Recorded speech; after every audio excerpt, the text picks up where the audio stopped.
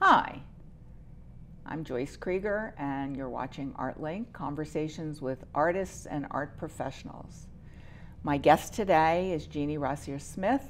She is a marvelous artist located here in Sudbury, Massachusetts, and Jeanne is a pastel artist. I would like Jeanne to I'd like to welcome you and really hear a little bit about your background. Tell me where you went to school, where did you grow up, how many kids do you have, a little of everything before we get into the technical. Well, all right, let's see. I grew up in Maryland, and I went to school at Georgetown University, and I did not study art.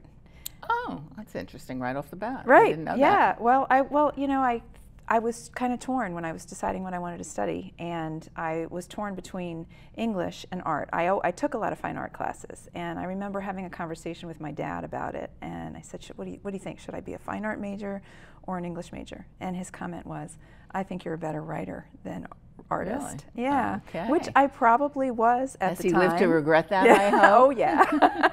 Well, I probably was because, kids in elementary, junior high, high school aren't given as much art instruction as they are writing instruction. So I'd actually been trained better as a writer at that point in my life. So And where did you turn and make this big change? Well, not until I'd gotten a PhD in English. Oh, wow. So I taught English, college English, for 10 years.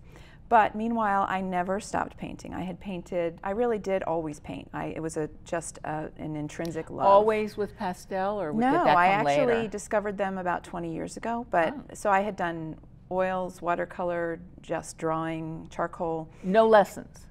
Well, I took a lot of classes in college. Oh, okay. Yeah, but no, other than that. So I had just always kind of continued on my own.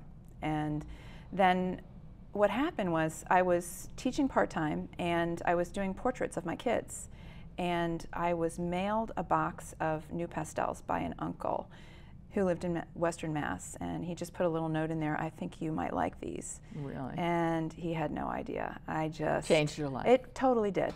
It was just sort of like a fish into water. All of a sudden I found my medium.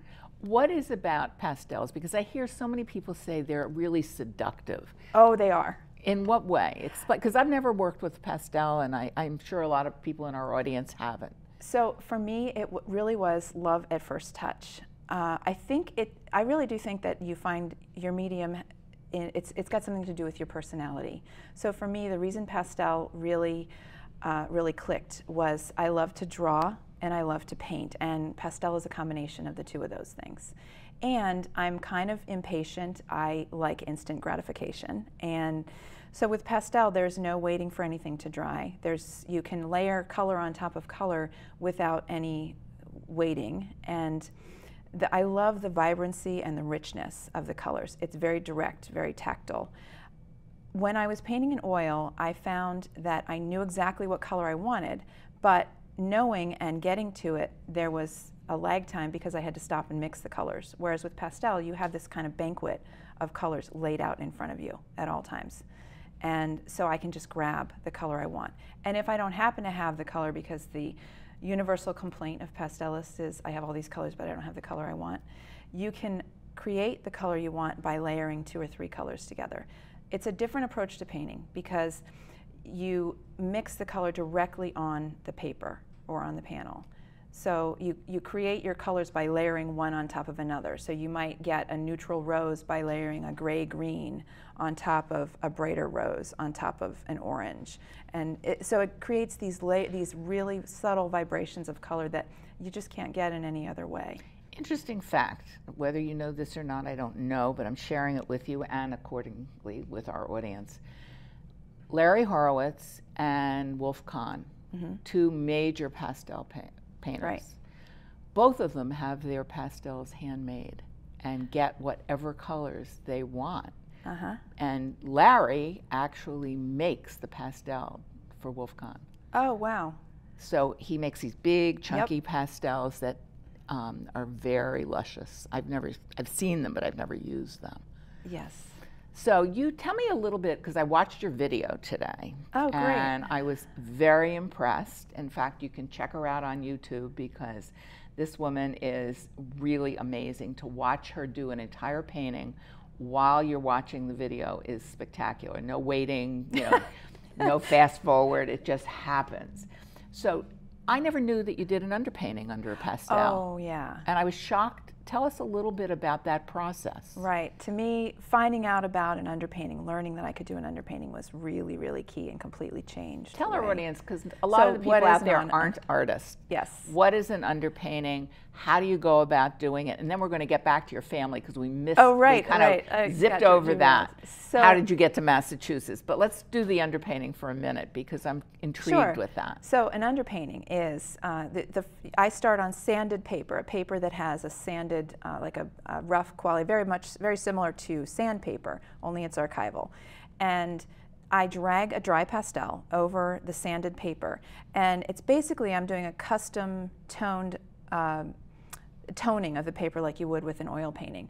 So it's dragging dry pastel over the paper, and then I take usually a soft watercolor brush, a 1-inch flat watercolor brush, and I dip it into rubbing alcohol, and so that it's just damp, and then I wash it over. So the alcohol is the medium that actually spreads it. The alcohol is the medium. However, pastel is just dry pigment. It's the closest thing you can get to pure pigment. So you could use water. So you could use water. You could also, and many people use water, many people also use terpenoid or Gamsol. You can use an oil painting medium. Yeah. Right. You can also do an underpainting in watercolor. People who come to pastel from watercolor will often do watercolor underpaintings.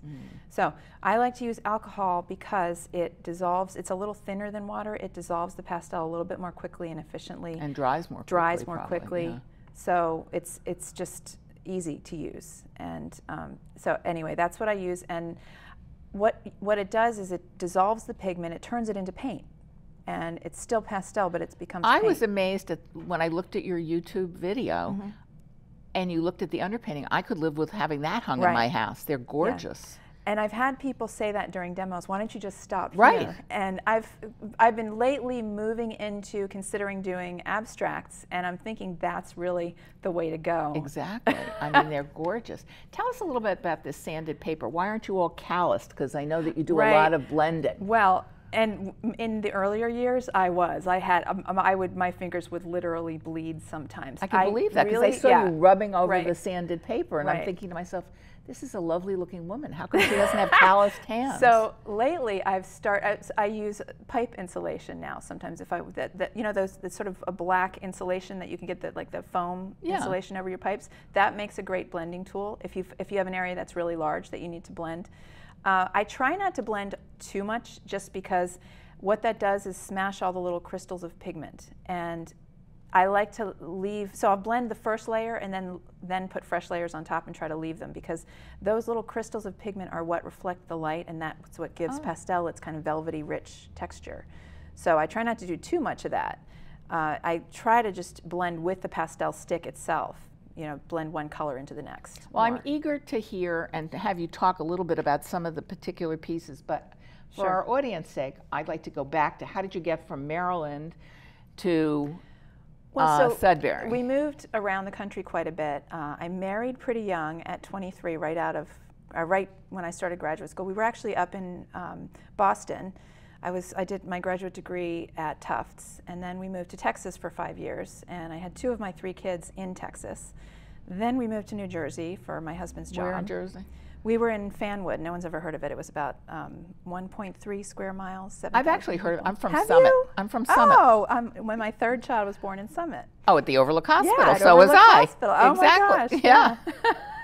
Small I love world. New Jersey. I love New Jersey. I couldn't wait to get out of it. Sorry. We had a great time. It was a really nice place for the kids to grow up. It's a good place to grow up, but it's a good place to leave. If it wasn't so close to New York, I really would have bailed earlier. That was really nice. I loved living near New York. So we moved up here 11 years ago, and that was a really good move for me. In terms of my art career, it turned out to be a great place. What made you move? Was it your It husband's was my husband's job, yeah. What does he do, if I may ask? Well, we're divorced now, but he works for Novartis. Oh, okay. Welcome, Novartis. Yeah. Plug for Novartis. Right. it was a good move for our family. It was a good move for him. I mean, sorry, for me in terms of just students, finding students. I teach up here, and also just in terms of the art market up here, I think is really good. Well, I would think so. Yeah. Tell me a little bit about your teaching. You were sharing before we started the interview that you have every Tuesday 12 students, and you have no more room for any more. Actually, I have 3 classes of 12. I have a morning class, an afternoon class, and an evening class. 12 people You're in a each. masochist. No, actually, it's just it's a great way for me to be able to have a steady income, support myself. I enjoy teaching. Say that out loud so that any of the artists out there hear that. Yes. Because this is really important to a lot of the people who are listening to this. How does an artist survive and make a living? You have to find a balance between the regular teaching and then also time for my own painting. I have 4 or 5 galleries that I supply with artwork, and I have to leave time for myself to paint.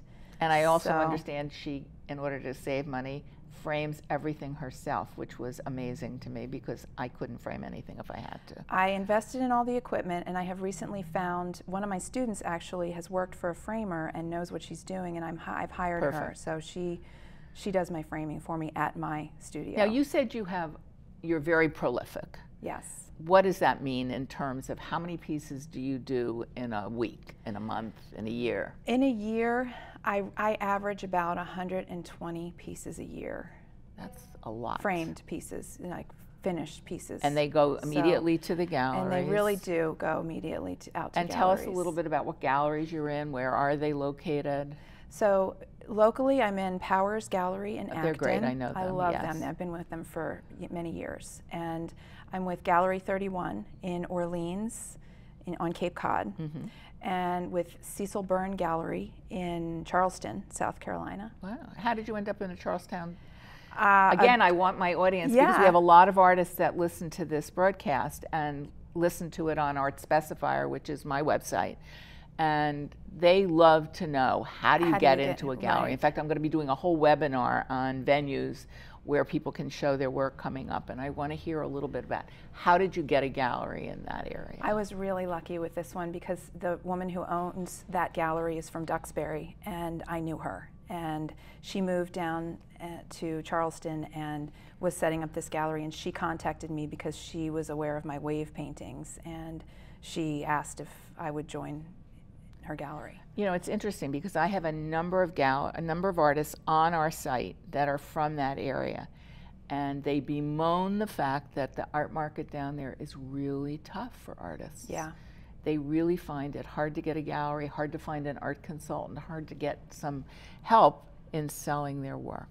So where else are you? So I just recently joined a gallery called Arnold Art in Newport. And that's a perfect location. Right, it is. We haven't really gone into one of the things that this lovely, beautiful young lady does, and does incredibly well, are seascapes. And you'll be seeing a lot of them as we progress with this interview. But I want you to talk a little bit about why seascapes.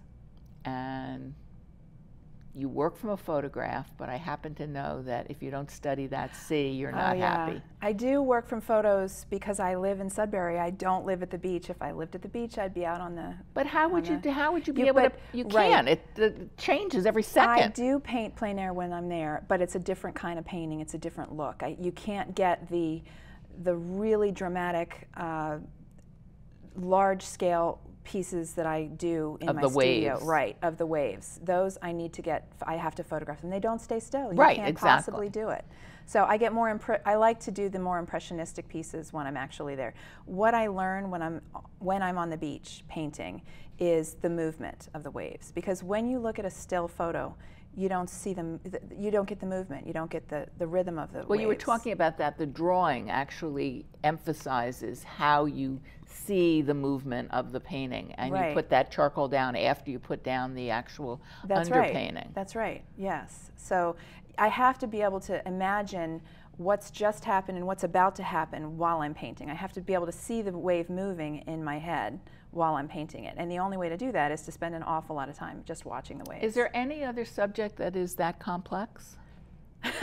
I don't know. You know, I've been painting, I started painting waves about 8 years ago, and you would think that I would get tired of it, but I have found that the more I've painted them, the more interesting they've become for So me. talk to me a little bit about the newest one we talked about, a chorus line that you just recently won something Right. for. So the chorus line I just finished. It's still in my studio. I haven't framed it yet.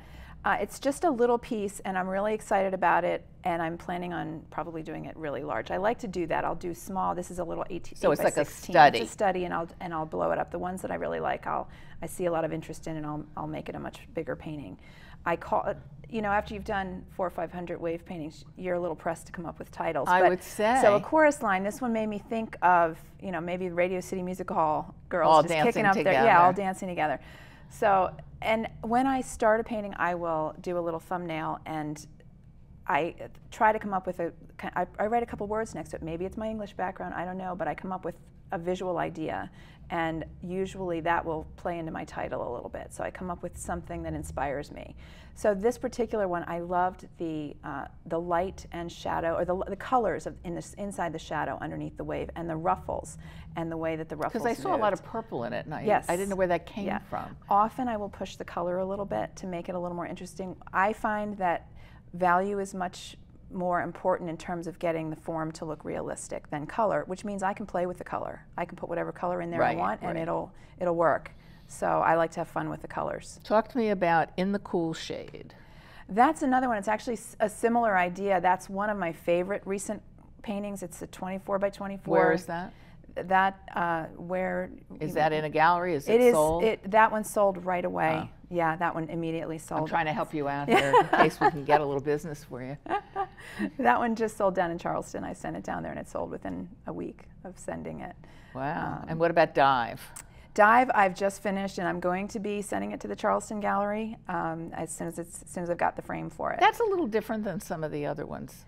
Yeah, it's very lacy. I was really interested in the intricate lace of the foam pattern in that one. That one was complex to finish because it really took a long time to play around with the foam. That wasn't one of those one day I can do it? No, it was not. No, because you know, you've got the complex pattern of the foam, and then it's also being swept up. So you've got to convey both the form, you know, the pattern on top of it, and then also the movement. So. Talk to me a little bit about Evening Fanfare. Evening Fanfare. So that's a dune, and that is Sandy Neck Beach. And where is Sandy Neck? Sandy Neck is on the Cape. Okay. In Sandwich. I think I've got that right. It's the beach. It's the dunes. Those beautiful dunes in. Trust me, if you didn't get it Sandwich. right, I'll hear about it. My audience always sends me texts. I love those dunes. They're in Sandwich, and I think it's called Sandy Neck, but I may be wrong on that. But it's these beautiful, gorgeous, just they go on forever. These beautiful sculpted dunes, and late afternoon, late evening, and early morning when the sun is low. That's when I like to go there and take lots of photos. It's a very difficult time to paint because the light moves really fast. Right. But I love to work from the photos, and that was late afternoon golden light on those dunes, which is perfect. How about Glimmer? Glimmer was that's on Nantucket. And that was a tricky painting because it was a beautiful rosy sunset. And I really wrestled with that painting until I found this magic kind of raspberry color that showed up a little bit in the clouds. And I couldn't get it to work with the green marshes, which is what I saw. It was actually green. And then I was in frustration. I grabbed that raspberry color and I just put a hit of it in the grass. And it was one of those aha moments. That's the yeah. You know, people who have an artistic glint they can do that. Most people would be terrified to pick up a color like that and add it to something. Well, it was just magic, and then I realized, oh, that's exactly what this needed, and I threw a little bit more of it, and that did it. And where is Far and Away? Far and Away is Nauset. I love your titles. That was Nauset, and that was Nauset in the off season, which is clear because there's nobody there. It was just one of these spectacular. So you move around a lot. You don't just do one beach. Yeah. Oh no, I go all over the place. Yeah. I put a lot of miles on my car. Do you put a lot of sunscreen on? I'm worried about you. I do put a lot of sunscreen on. And what about backyard beauty? Did you stay on a vacation? No, that's my backyard. Oh, so that's a landscape. Backyard. Yeah. It is. That's winter in my backyard. The snow is about 2 feet deep, and it's the sunlight hitting the pine trees in my backyard. And I don't like plein air painting in the snow. I don't blame you. But I'd be freezing. I just went and took a walk around in the backyard and snapped a bunch of pictures, and then I could actually see the scene out my kitchen window and could get some of the colors accurate. Snow painting is very frustrating from photos because the photos just don't capture the beauty of the colors. I would imagine they'd be a little bit difficult. Yeah. Let's go back a little bit to materials, because I know that since we have a lot of artist audience, what kind of pastels do you do? What's the name of the paper? Why do you use these? And give them a little plug where you get them. Sure. Since you mentioned Wolf Kahn and handmade pastels, I love handmade pastels. My favorite pastels are Terry Ludwig pastels. The folks at Terry Ludwig hand make every pastel. And you can get those online? You can get them online. They have a factory workshop in Colorado. And yes, and I actually have a seascape set of pastels that I've put together that you can get on my website. Oh, cool. Which my website is JeanneRosierSmith.com. Rosier is you. R-O-S-I-E-R. Right. And I also love Diane Townsend pastels, which have a little bit of pumice in the pastels, which make them kind of grippy. They grip onto the paper.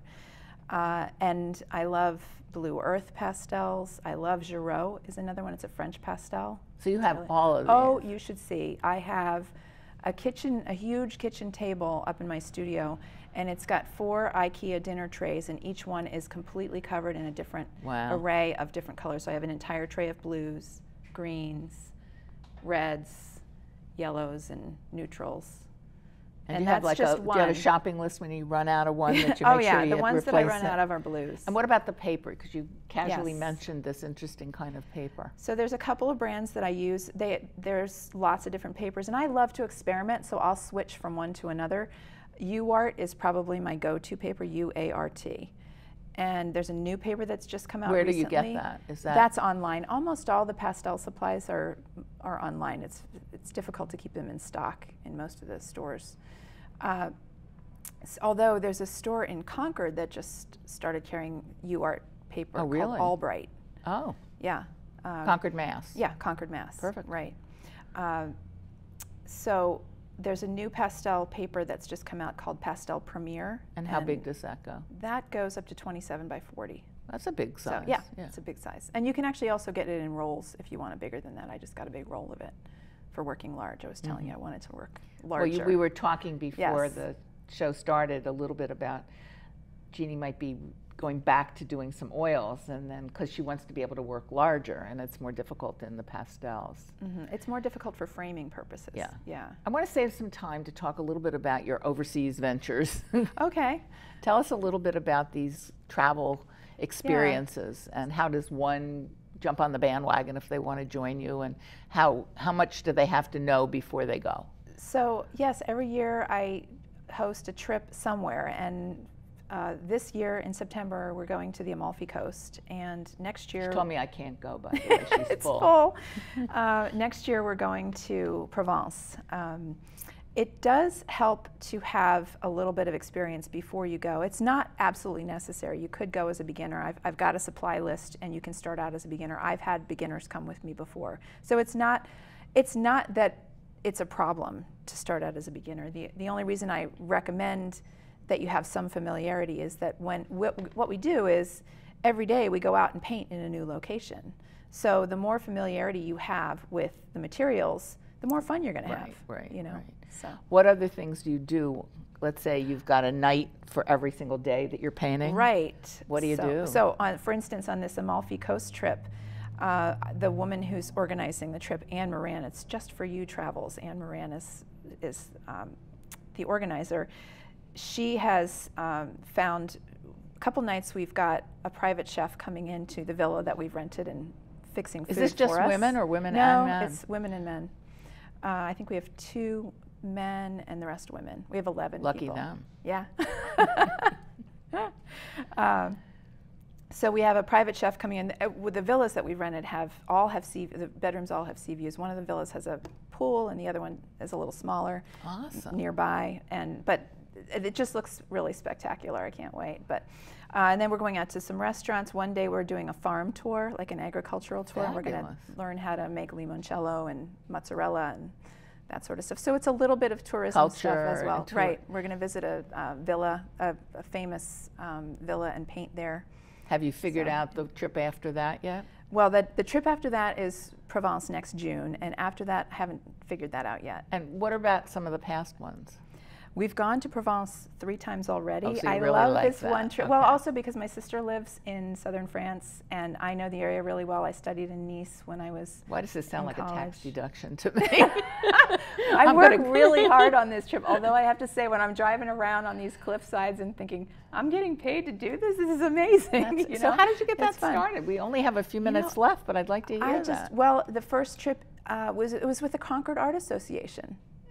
They host trips. Concord, Mass. has an art association. They host travel trips, and you liked that idea. Well, they asked me to do one time, and then I wanted to. Everyone, it filled up really quickly, and people wanted to go back again the next year. And they told me, we only go to the same place once. We don't go back to the same place. So I organized my own trip. I love it.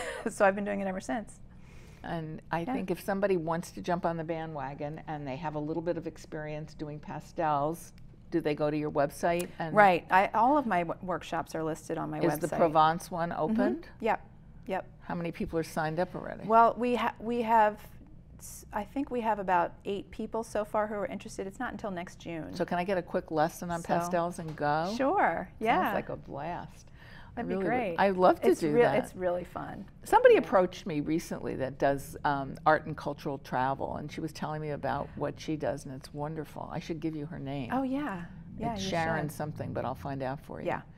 And anything else you want to share with our audience? Because we're going to wind up in about a minute. Tell me anything else what's the most important thing in your life in terms of art?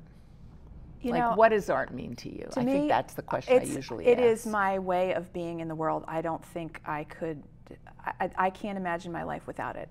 I have been truly happy ever since I switched to doing art full time. It's definitely my, and you're able to support yourself? Yeah. That's amazing. Do you have kids going to college yet? I have one who's graduated. He's 24. Where did he go? He went to Villanova. Oh, cool. And he's at Texas Instruments in Dallas. And then I have a daughter who just graduated from Quinnipiac, and she's going to get a master's in teaching. And I have a son who's at the Berklee School of Music.